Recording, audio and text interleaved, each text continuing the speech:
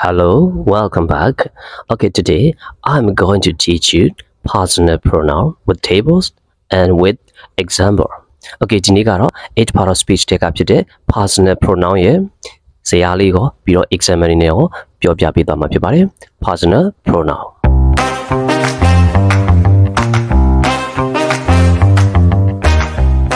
Pronoun, personal pronoun. Pronoun stands instead of nouns. Pronouns are noun In this video, you will watch the video what is pronoun? Pronouns are bale. Personal pronoun table. I mean my mind says yahi. Okay, I see mashi harigo, below translate logare, below don't charis rahabo. Now, differences between pronouns. I pronoun is chamachi maduni ma subject niaga pronoun, object niaga pronoun, and possessive. No, I niaga pronoun. Sulutinaga the pronouns diga use solution use ranaku to mesoin penia useless raquayaniasa pavare. Right? Get a pronoun in Satya. John told John's mother to feed John because John was very hungry. Get him John ga told John's mother John ga John ya amigo biore to feed John John go asa dribu no John go to dribu biore because bapilu lesora John ga bai sani lo ba yan sani lo John ga John amigo biore John go asa dribu bapilu John bai sa lo so John ne that ni deဒါကြောင့်မလို့ရှီဆုံးတစ်ခုကလွဲပြီးတော့เนาะရှီဆုံးတစ်ခုမှကျတော့အစားသွင်းလို့မရဘူးရှီဆုံးတစ်ခုမှအစားသွင်းဘယ်သူမှမသိဖြစ်သွားမယ်ရှီဆုံးက John ကိုထားခဲ့ပြီး Janet John တွေကိုတိုက်ပြီး pronoun အစားသွင်းရတယ်အဲ့ဒီခါမှာ John နဲ့ဆိုင်တဲ့ pronoun ကဘယ်သူလဲ he ပေါ့เนาะအဲ့ဒါဒီလိုလေးပြန်ရေးကြည့်မယ် John told his mother to feed him because he was very hungry okay ဒါဆိုမှတကယ်ဘာဖြစ်သွားမလဲအင်္ဂလိပ်စာစစ်စစ်ဖြစ်သွားပြီးတော့ smooth ပေါ့เนาะချောချောမွေ့မွေ့ဖြစ်သွားပါတယ် John ကပြောတယ် his mother to me go to feed him to go dream because popular he was very hungry to buy salo. Dima John no John to Pitarama Dima Yirakama his like him like he like Bajale do a Nia Jamba. Tajama pronoun typical Tibulu. Teacher the Majileba. John Jones e so jamlo, Tiniama send to baby and tapiam, to e so tapiame. Tajamlo his got to eat his reja. The muzzle vav. Feet treat him to go at it. Jum go Judas of vacant now machine by the object near. Tajam object today, him go tear. The matter of the car subject by a vacant she must subject near penny, Tajam heap it. At all, Tali who depo so in hurting couldn't up your palace and personal pronoun and mesra. No personal pronoun table who depo lore. Get a good yoga DC abono. Who don't get a he, him, his, himself to the hamubo. No, she's on a harbor, no? He got below Nialo corridor. He see a Niago subject look correct. Hobby not a Majunga subject near my faggot shima. Tajam Ania Jong Satima he wet to yame. Him his detwino miao. Pajam but a mother Niago subject look mad. Okay, Julia how mad object Nialo mad. The Maji of faggot now, not faggot now my object ladder or the him got object. That twin as object Niaga how but to him go to be at it. His terabal is a possessive adjective. But so his can now what the long name she his can now my time now like to eat so to eat balebo to eat a mela to eat gala to eat a yola. Tajam do a noun a teacher jam do a papita as exit a papitare. No, Ajam do possess the exit by saying move pialo. Timali to a miano apostrophe s did don't hare. The major apostrophe as Tesia Maluba nego his get to eat pitare. Tajam lima him no he will tell me yabo. Now here's the kujara pale possessive pronoun. To let by saying move, I may do a his can now my normal life. When I got his mother, his long nephew, his mother surrender long bound be his long uramio, to buy near yas or tape. Not go himself or not have reflex, go lines to jungle and pure harry, no reflex it. Two jar on pure and harry, no reflex it, damn we not a new college and fact till the coy. Dali was saying 90 people, no? He, him, his, himself. How to he again? Sahari Fatia Mebo. Dima Didongu Atigava, no subject near object near. Pajam resolution, sentence mass solution, the subject be velame objects or any die. Subject that not my venom about was subject. How if I could like Fakashi and the subject was hardly, Fakan Nakas object was hardly. Now a sheep or no, now a she must eat the best when Harry possesses the agent was hardly. Sahariaro. ဒီပုံစံတိုင်းမဟုတ်ဘူးပေါ့နော်လွယ်ပါတယ်ဒီ၃ခုပဲအဓိကမှတ်ရမှာ okay အဲ့ဒီကမြန်မာလိုပြန်တဲ့အခါမှာ subject နေရာဟာတွေကိုဒီတို့မဟုတ်ကလို့ပြန်တယ်လွယ်လွယ်ကူကလို့ပဲပြောလိုက်ကြမယ်တစ်လုံးနဲ့သူကလို့ပြောတာဒီမှာ object နေရာ go လို့ပြန်တယ်သူ go ဟောဒီ possessive adjective နေရာမှာဆိုရင် e သူ e ဒီနေရာမှာထွန်းထွန်းဆိုရင်ထွန်းထွန်းကထွန်းထွန်းကိုထွန်းထွန်း e เนาะအဲ့လိုပြန်ပေးရပါတယ်ဒီဟာတွေကိုပြန်ရင်လည်းရတယ်ဒီဟာတွေကတော့ his ပေါ့သူပိုင်တဲ့အရာသူကိုယ်တိုင်ပေါ့နော်ထွန်းထွန်းပိုင်တဲ့အရာထွန်းထွန်းကိုယ်တိုင်စသဖြင့်ပြန်လို့ရတယ်ဒါပြီနော် subject နေရာကိုကလို့ပြန်လိုက် object နေရာကိုလို့ပြန်လိုက်ဥပမာဒီမှာလည်းဘာသာပြန်အောင်ကြည့်လိုက်ပါဂျွန်ကလို့ဘာသာပြန်တယ်ဘာကြောင့်လဲဆိုရင် verb ကရှိမှရှိနေတော့သူက subject နေရာဂျွန်ကပြောသည်ဟုတ် verb ကတော့အမြဲတမ်းတည်ညက်ဆုံးလေနော်ဒီနဲ့ဘာသာပဲဂျွန်ကပြောသည်ပြောတယ်ဂျွန်အမေကိုဘာကြောင့်ကိုလဲဆိုရင် to ဆိုတာ verb ကနောက်မှာ object ဖြစ်တဲ့အကြောင်းမလို့ဂျွန်ရဲ့အမေက object နေရာမှာရှိလို့ကိုလို့ပြန်ပေးရတယ်ဂျွန်ကဂျွန်အမေကိုပြောတယ်ဆိုတော့တခြားဟာတွေက to နဲ့ဆက်သွားတာပေါ့နော် subject object တွေ right လွယ်တယ်နော်ဘာသာပြန်တာလွယ်လွယ်လေးပဲကဲအဲ့ဒါအခု he ယူပြီးသွား he him his his himself အဲ့တော့နေရာကိုသိပါ subject နေရာကိုကလို့ပြန်မယ် object နေရာကိုလို့ပြန်တယ်ဟုတ် possessive adjective နေရာကိုသူ e လို့ပြန်တယ်နောက်မှာနောင်းလိုက်ရတယ်အဲ့ဒါက pronoun နော်ပြီးတော့ reflexive အဲ့တော့တခြားဟာတွေပါရှိလဲဥပမာ I အုပ်စုကိုပြောကြည့်မယ်ဆိုကြည့်ပါရမလား I right I me my myself okay နောက်တစ်ခု we x ours ourselves ပြီးတော့you okay you your yours yourself တမဟုတ်တယောက်တည်းဆို yourself ဟုတ်ပြီအများဆိုရင် we yes yourselves ပြီးတော့ she her hers herself ပြီးတော့ it its itself they them theirs themselves okay ဒါကုန်ပဲအဲ့ဒီမှာအုပ်စုတွေခွဲပြမယ်ဒီပထမဆုံးဟာကို first လို့ခေါ်ပါတယ်။ဘာကြောင့်လဲဆိုကိုယ်တိုင်ပါဝင်တဲ့အရာတွေကိုလွယ်လွယ်ပြောမှဆိုဒီအကြောင်း I mean my အကြောင်းကိုပါလဲ I အုပ်စုလို့ပြောလိုက်မယ်နော် I နဲ့စတဲ့အုပ်စု Okay I ဆိုရဲကိုပါတယ်လေ we ဆိုလဲကိုပါတယ်ကျွန်တော်တို့ဆိုရဲကိုလည်းပါနေတယ်ဒါကြောင့်မလို့အဲ့ဒါကိုကိုယ်တိုင်ပြောတဲ့လူဖြစ်တဲ့ကြောင့်လို့ first လို့ခေါ်ပါတယ်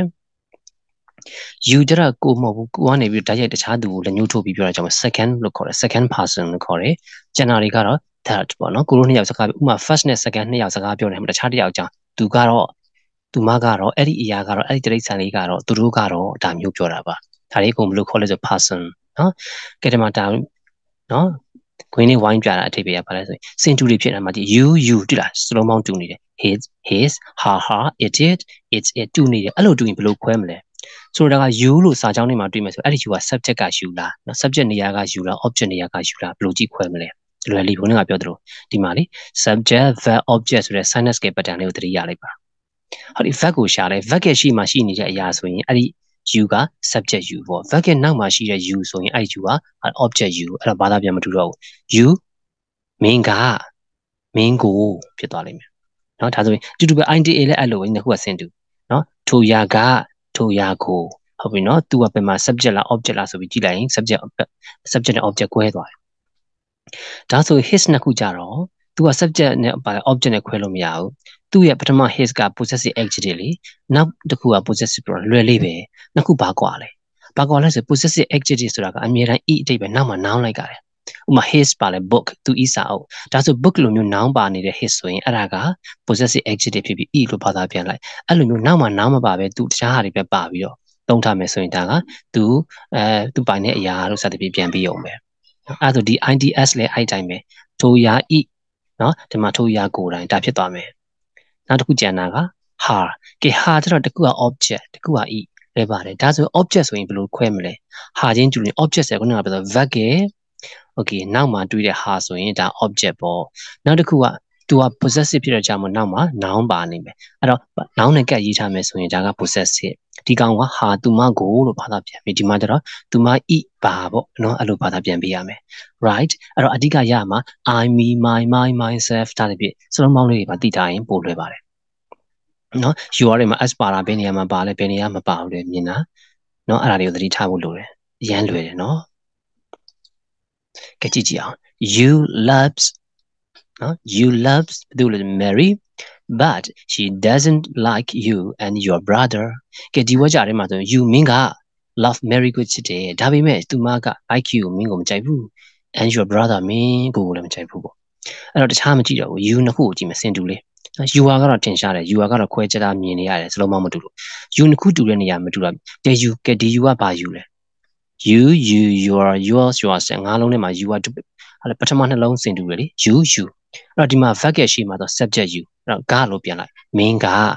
ချစ်တယ် Mary go ဟုတ်ပြီ Mary က object နေရာမှာရှိလို့ go နဲ့ပြန်တယ်မင်းက Mary ကိုချစ်တယ်ဒါပေမဲ့သူမကဘာကြောင့်လဲ subject နေရာမှာရှိတာ doesn't like မကြိုက်ဘူး you မင်းကို verb ရဲ့နောက်မှာရှိတော့ပါ object ဒါကြောင့်မလို့သူ့ကို go လို့ပြန်ပြီးเนาะဒါတွေက verb เนาะအဲ့တော့ verb ကိုအရင်ရှာလိုက်လို့ပြောတဲ့အဓိပ္ပာယ်ကအဲ့ဒီအဓိပ္ပာယ်ပဲအဲ့တော့ verb ရဲ့ရှိမှာ subject verb ရဲ့နောက်က object ရှိမှာ subject object ဒါပဲအဲ့တော့ဒီပထမ you က subject နေရာမှာရှိတဲ့ you ဖြစ်ပြီးတော့ဒုတိယ you ကတော့ object နေရာမှာရှိတဲ့ you ဖြစ်ပါတယ် right လွယ်လေးပဲเนาะ verb က main ပဲเนาะအဓိက he lent John his book but that book is not his ကဲသူက lent ငှားခဲ့တယ် John ကိုငှားခဲ့တယ်ဘာလဲ his book သူစာအုပ်ကိုငှားတယ်ဒါပေမဲ့ that book ဒီစာအုပ်က is not his သူဟာမဟုတ်ဘူးကဲတခြားပါเนาะ his နှစ်ခုကြည့်အောင်အဲ့တော့ his ကိုဘယ်လိုခွဲမလဲ he him his အဲ့တော့ okay his ကဘယ်နှစ်ခုရှိလဲခုနကဇာတ်ထဲမှာပြန်ပြီးစဉ်းစားကြည့်မယ်ဆိုရင် he him subject object မဟုတ်ဘူး okay ပထမ his ကနောက်မှာ noun လိုက်တဲ့ his ဒါဆိုရင်သူ e ဆိုတဲ့အဓိပ္ပာယ်ရှိတယ်ဒုတိယက noun မပါဘူးအဲ့တော့ဒီက e နဲ့ပြန်သူ e စာအုပ်ဒီမှာသူဟာဆိုတဲ့အဓိပ္ပာယ်သူကဂျုံကိုငှားတယ်သူ e စာကိုငှားတယ်ဒါပေမဲ့ဒါကသူဟာမဟုတ်ဘူး noun ပါတယ်ဒါကြောင့်မို့ဒီကောင် possessive ပါလေ adjective ဖြစ်ပါတယ် noun မပါဘူး possessive pronoun right her mother gave her a present ကဲဘယ်လိုဘာသာပြန်မလဲ ha တူနေပဲ ha ရဲ့နောက်မှာ noun ပါတယ်အဲ့တော့ she ရေးမပြတော့ဘူးเนาะ she her has her အဲ့တော့ she က subject ဒီမှာမပါဘူးဖေးတော့ ha နှလုံးတူတာပထမတစ်ခုကဘာလဲဆို object ဟာနဲ့နောက်တစ်ခုကဘာလဲဆို possessive adjective ဆိုတာ noun နဲ့တွေ့တဲ့ဟာအဲ့ဒီမှာကြည့်လိုက်လေဒီ mother က noun သူမ e ဖြစ်သွားမှာပေါ့ဒီကောင်ကအားကြောင့် e နဲ့ပြန်တယ်သူမကြီးမိက give her ပေးတယ်เนาะဒီဟာက possessive adjective เนาะနောက်မှာ noun တွေ့တဲ့ဟာ adjective နာမ်ကိုအထူးပြုတဲ့ပုံနာမဝိသေသနเนาะဘာလဲ noun နဲ့တွေ့နေ adjective အဲ့တော့နေရာက possessive adjective ဒီမှာကျတော့ give က verb ရဲ့နောက်မှာရှိရဆိုတဲ့ဘာ object ကိုလို့ပြန်လိုက်သူမကိုပေးတယ်တခါထိတ် present ကလည်း object နေရာမှာပဲရှိနောက်တစ်ခုဘာလက်ဆောင်ကိုပေးတယ်ပဲ right okay object နေရာအဲ့တော့ subject verb object ဆိုတဲ့နေရာလေးကိုလည်းသိထားရင်လည်းသဘောပေါက်တယ်နောက်တစ်ခုကသိရမှာ noun နဲ့ adjective နဲ့တွေ့တယ်ဟုတ်ပြီเนาะ adjective noun ပါလို့ရှိရင်ရှိရ adjective အဓိပ္ပာယ်ဆိုရင် e အဓိပ္ပာယ်လေးထည့်ပေးရတယ်ဟုတ်ပြီเนาะ possessive adjective ကအဓိပ္ပာယ် e ရဲ့ပေါ့သူမရဲ့အမေသူမ e အမေ okay ဒါဆို example လေးတွေကြည့်ကြည့်အောင် I love my dog it loves me too I love my dog ကျွန်တော်ဘယ်လိုပါလဲကျွန်တော်က okay subject နေရချစ်တယ်ချစ်သည်ကျွန်တော်ရဲ့ခွေးကိုဟုတ်ပြီ object နေရငါကငါခွေးကိုချစ်တယ် it's အဲ့ဒီခွေးက subject နေရက love ချစ်တယ် me ငါကိုဒီမှာ I လို့ရေးလို့မရဘာကြောင့်လဲ verb ရဲ့နောက်မှာ object နေရဆိုလို့ရှိရင်အမြဲတမ်းဟုတ်ပြီ I ရဲ့ object က me လေ I me လို့ပဲရှိတယ်နော်အဲ့တော့ okay ဒါလေးကိုဒီထဲမှာပါလဲ pronoun တွေကဘယ်ဟာတွေလဲ pronoun ရှာတတ်လား right ဘာလဲ I ကလည်း pronoun mine ကလည်း pronoun အလွယ်ပြောရင်ခုနကပြောခဲ့တဲ့ table တွေကဟာတွေပေါ့နော် me pronoun အဲ့ဆို I တိကမှန်တယ် I တိလည်း pronoun ပဲဒါပေမဲ့ဒီမှာကစင်တူသုံးခုကိုယူချင်တာလေဒါလည်း I အုပ်စုကိုပြချင်တာ I me my mine ဆိုတဲ့စလုံးတွေကပါတယ်နော်ဒီလိုပြောင်းလိုက်တယ်ငါကငါခွေးကိုချစ်တယ် okay ၎င်းကလည်းငါကိုချစ်တယ် true နော်အဲ့တော့ဒါလေးအစားသွင်းကြည့်အောင်ဒီမှာ I အုပ်စုကိုထည့်ထားအဲ့ဆို he အုပ်စုထည့်မယ်ဆိုရင်ဘယ်လိုရေးမလဲဒီနေရာကတော့ he ပေါ့ဒီနေရာ he ပဲလားဒီနေရာရော he ပဲလားနေရာတူပြောင်းကြည့်အောင် okay ကြိုးစားကြည့်ပါလား okay video pause လုပ်ပြီးကြိုးစားကြည့်အဲ့ဒါတစ်ချောင်းရေးပြမယ် he ရင်ရေးပြမယ် he loves his dog it loves him too ဒီ idea ကပြောင်းစရာမလိုနော် idea ကခွေးပဲဆိုတော့ဒီတိုင်းပဲဒီသုံးခုပြထားတဲ့သုံးခုအဲ့တော့ဒီ idea မှာ he his him right ကဲ she ကိုပြောင်းကြည့်ပါလား she loves her dog it loves her too ကဲ we ကိုရေးမယ် we love our dog it loves us now we as our too ဟုတ်ပြီနေရာလေးမှန်လေးကွက်တိချက်ပြရမယ်ဒီမှာ we လို့မရတော့เนาะဘာလဲဆို verb နဲ့ object နေရ you ရေးမယ်ဆိုရင်ရော you love your dog it loves you too they also they love their dog it loves them too ဒါဆိုရင်ဒီလိုနေရာမှန်အောင်ရေးတက်ပြီဆိုရင်လွယ်သွားပြီဟုတ်ပြီခက်တက်တက်လေးရေးနိုင်ပြီဆိုရင်ပိုကောင်းတယ်နောက်တစ်ဖြည်းဖြည်းလေ့ကျင့်သွားလိုက်ပေါ့ Okay ကျွန်တော်ခွေးချစ်တယ် I love my dog အဲ့ဒါမျိုးမရေးဘဲနဲ့ I love ဟာလဲ I dog တွေပါတယ်ဆိုရင်မှားကုန်ပြီနော်ကိုယ်တိုင်ခွေးဖြစ်သွားလိမ့်မယ် Okay ဒါဆိုဒီလိုမျိုးဒါတွေက pronoun တွေ pronoun အပြင် noun တွေလည်းထည့်လို့ရတယ်နော် Okay တော့ပေါ့ဒါ noun ဆိုတာရှေ့ဆုံးမှာပဲရေးတယ်ပြီးတော့နောက်က pronoun တွေသုံးပလိုက်တယ်ဥပမာဒီမှာပြောမယ်ဆို Michael က loves his dog it loves him Okay Michael ကယောက်ျားလေးဆိုဒီ he စာကြောင်းကိုသုံးလိုက်တာရှေ့ဆုံးနေမှာ Michael ထည့်တယ်နောက်ဟာတွေမှာ Michael ထည့်ကြမလို့တော့မယ်နဲ့ pronoun သုံးလိုက်ရုံပဲ right ကဲတကယ်လို့အနေမို့အများဆိုရင်ရောနှစ်ယောက်ပြောမယ်ပေါ့ဘယ်လိုလဲဆို Michael and Lucy loves နှစ်ယောက်ဖြစ်တဲ့ကြောင့်မို့ဒီနေရာနှစ်ယောက်ဆိုတာ they အုပ်စုနဲ့တူပါဒီအောက်ကဝါကြနဲ့တူပါတယ်အဲကြောင့်မို့ their dog it loves them ဆိုပြီးဖြစ်သွားတယ်ဟုတ်နော် subject name ဆိုရင် subject ကယောက်ျားလေးဆို he နဲ့တူတယ် subject က မိန်းကလေးဆိုရင် she နဲ့တူတယ် okay subject ကအများနေမှာဆိုရင် they နဲ့တူတယ်ဟုတ်ပြီနော်ဒါ I နဲ့တူ we နဲ့တူလိုက်ရှာပေါ့ Okay ဒါဆိုလို့ရှိရင်pronoun နဲ့ပတ်သက်ပြီးပေါ့နော် personal pronoun I mean my mind ဆိုတဲ့ဒီပဲဇယားကြီးပေါ့နော်အတူခေါ်မှာဆို personal pronoun တီပေါ့ဒါကြီးကိုနှစ်ဆက်သိပြီးထင်တယ်နော်လိုအပ်ရင်ချက်ထားတင်တယ်ပြီးတော့ translation ကလည်းအရင်လွယ်တယ် right That's it guys if you enjoyed this video don't forget to like and subscribe for more videos catch you later